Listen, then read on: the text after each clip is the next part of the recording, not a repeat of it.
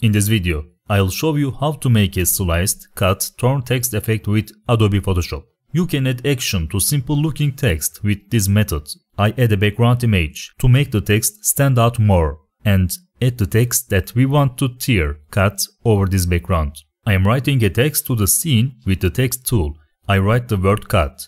I center both horizontally and vertically. After adding our text, we can delete the background here because we won't need it anymore. After clicking the delete button, I click yes to delete the background. We can even lock the background by clicking this icon, thus preventing it from moving unintentionally. After typing our text, I choose the polygonal lasso tool.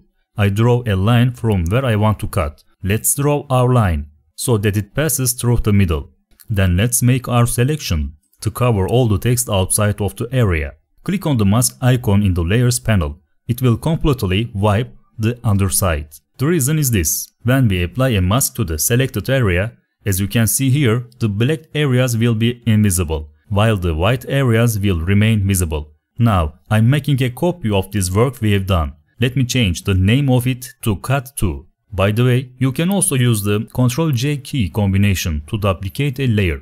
With the layer mask selected here, I press Ctrl+I on the keyboard. The letter I means invert, so we reverse the selection here.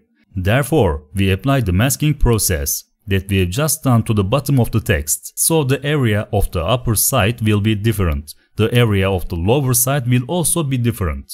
Now we can move the layers with the Move tool. Select Move tool. When I scroll like this, it will look as if the text was actually split in half. We can even move the text away from symmetrical perception by pressing Ctrl+T and rotating it from the rotate points in the corners. After deciding the positioning, let's add the tearing effect. We can refer to freepik.com to reach this type of torn paper effects. If we type paper torn in the search section, we can encounter images like this. These are mostly vector images, and we can open these vector images with Photoshop or Illustrator and use these torn edges. We will do so now. I download this image to my computer and open it with Illustrator. When I open the vector file that comes out of the file with the Illustrator program, it will look like this. So we can see that it is completely vector. I right click and select the ungroup option. So I want to get one of them. For example, this one. I open the Pathfinder panel by pressing Ctrl+Shift+F9. I draw a rectangle on its edge and select both. I delete the top part completely by clicking the divide button and then ungroup. My intention is to reach the area here. I copy this and paste it into Photoshop by selecting Smart Object. I used Ctrl+C in Illustrator and Ctrl+V keys in Photoshop program. Thus, I ensured that the object we copied here as Smart Object is transferred.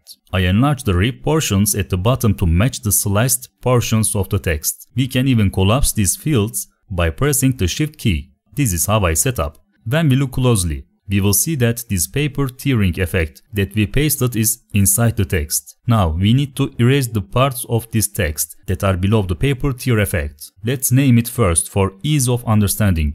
I click here once by pressing the Ctrl key on the keyboard.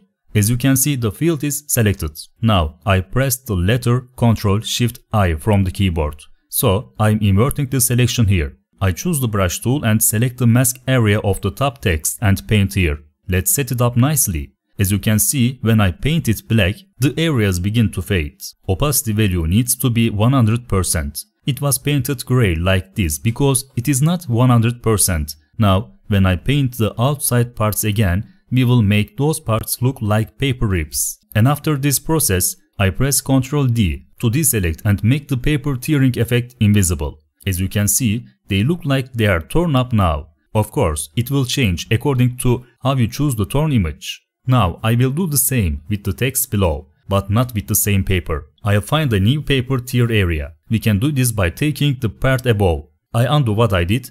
I already do similar actions. This time I set it to be top. I press Ctrl+C and paste here with Ctrl+V. This is how we set it up. I can delete the previous one and give the new one the same name. I press the Ctrl key. I like to select the one below and reverse the selection with Ctrl+Shift+I, and I delete these areas with the brush tool.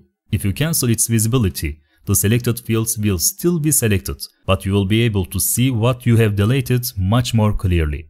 After completing the operations in this way, I remove this selection by pressing Ctrl D. We will no longer be using the paper torn layer. We can delete this. Now we have separated the text in general and we have made it look as if it is torn with the tearing effect. Now we will try to make it look much more beautiful and realistic with some shadow games. You can adapt this shading process according to you. I'll do it this way. I will give a shadow to the bottom. This will make the top layer look like it's on top of the bottom layer. I select the bottom layer, create a new layer. I select the brush tool by pressing the letter B on the keyboard. Let's soften the brush tool a bit. I do a painting like this and right click on the area I painted and select Create Clipping Mask. The area I'm painting will be set to just overwrite the text. When I lower its opacity a little bit, this area will look like it has been shaded. Now let's shade other places. I create another new layer and this time I make the brush a little bigger.